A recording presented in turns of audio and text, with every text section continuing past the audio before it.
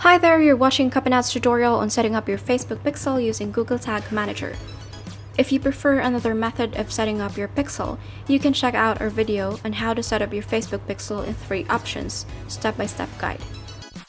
Although Google Tag Manager is an available partner integration, you still need some basic coding when you're just starting your account or you manage different tags for your marketing and ads reporting purposes. But what are the benefits of using Google Tag Manager and why you should consider using it?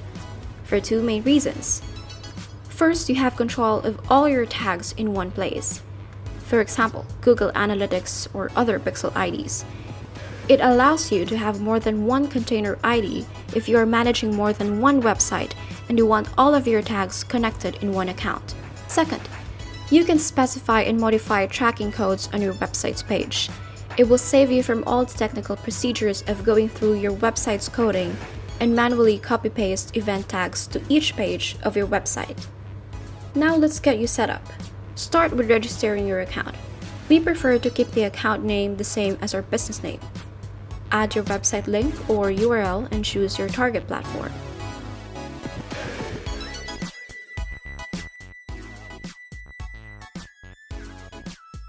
After agreeing to the terms and services, you can now copy a one-time snippet code to your website, which means once installed, all other tags or tracking codes you want to add will be connected. Paste the first code on your header as indicated, and the second code on the body of your website script.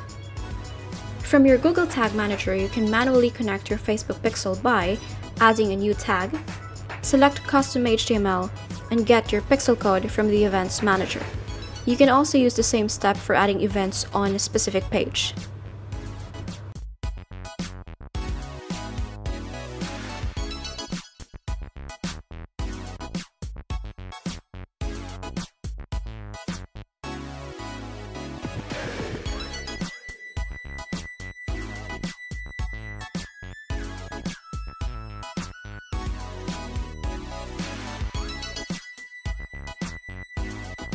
Or take another option by using a partner integration. From the list of partners, click Google Tag Manager, Continue, and sign in to the account that has the Google Tag Manager installed. Allow and finish setup. Complete the installation by testing. Your page has to appear on your receiving activity from the data sources, as well as your Facebook Pixel Helper extension on your Google Chrome. You can install the Pixel extension from the Chrome Web Store. It allows you to easily identify if your pixel is properly connected to your website and finds error if it's not working properly.